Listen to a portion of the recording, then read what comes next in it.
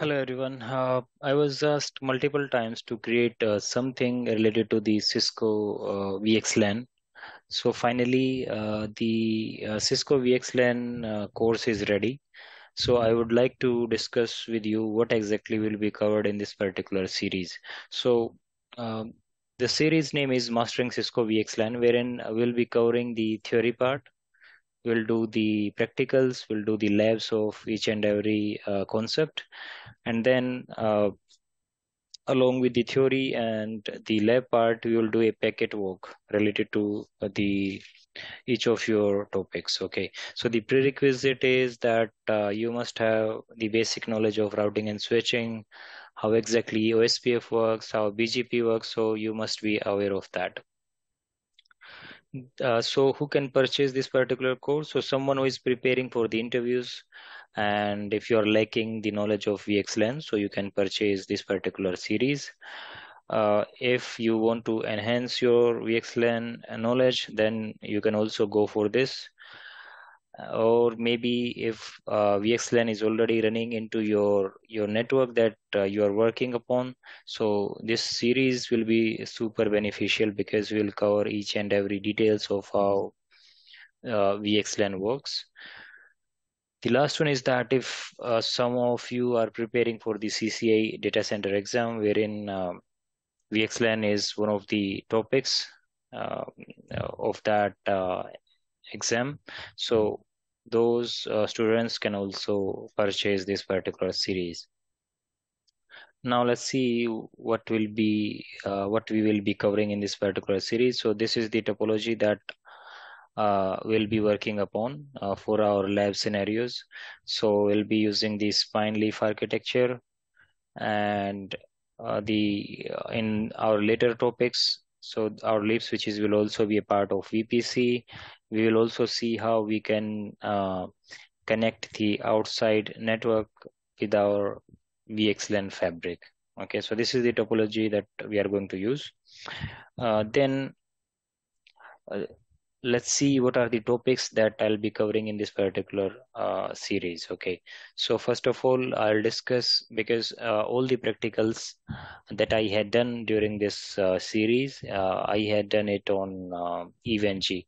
So I faced a couple of issues while working on this series. So I'll discuss with you what were those issues that I faced and how did I fix them. Then we'll be covering the VXLAN high level overview. So into the VXLAN high level overview, we'll be covering the challenges that was there into the legacy networks. We'll see what is the use of VNIs. We'll discuss briefly about underlays and overlays. And then we'll be discussing about the benefits. We will also discuss what is the logic behind 16 million broadcast domains that we talk about in reference of VNIs into VXLAN. We'll discuss about the MTU consideration. Then I will be discussing about the IP schema designing that we can consider into our VXLAN fabric. Then we'll be doing a topology overview. So I'll show you what is the topology that we are going to use into our practicals, what is the IP schema that is being used, what is the MAC address that I had modified, and everything I'll be discussing in that overview. Then we'll discuss about the static ingress replication. We'll do a lab. Then after the lab, we'll do a packet walk for the static ingress replication. We'll discuss about the benefits, what are the drawbacks of static ingress replication. Then we'll discuss about the ingress replication, or you can say that dynamic ingress replication that will be done using the BGP. We'll do a lab of that. And after the lab, we'll be doing the packet walk. We'll discuss about what is the use of route type 3. So we'll discuss about the route types that are supported by the Cisco deployment. So basically we'll discuss about route type 2, route type 3, and route type 5. Okay, so we'll discuss about the benefits and drawbacks of the dynamic ingress replication also using BGP. Then we'll discuss about the intra-subnet communication using the multicast. We'll do a lab of that. After the lab, we'll be discussing about the packet walk for intra-subnet communication using multicast. Then we'll discuss about a special feature which is suppress R. We'll do a packet walk of that. Then we are going to discuss about the inter-subnet communication. We'll do a lab and then we'll do a packet walk. There are a couple of examples when we discuss about the inter-subnet communication. So we'll discuss about those. So you can see here we have inter-subnet communication with silent host. We'll do a packet walk, and then we'll also do the inter-subnet communication with silent host. We'll do a lab. Okay, so we'll do lab for both non-silent hosts and for silent hosts. Okay.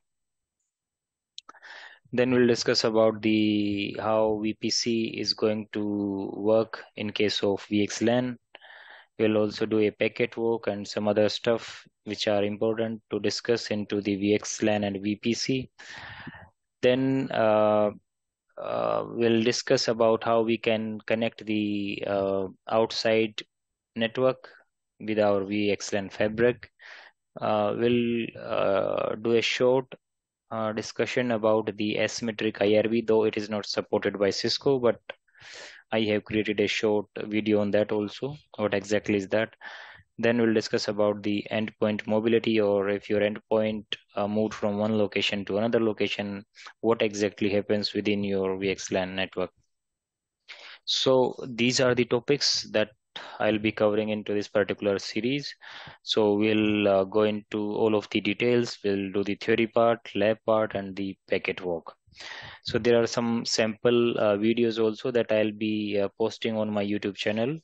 So you can have a look at that. You can go into the playlist section and just check the Cisco VXLAN playlist. Okay. So this is the fee structure for this particular series, or maybe if you want to purchase ACI plus VXLAN both, or though for those who already purchased this ACI series, they can also buy this particular series with some discount.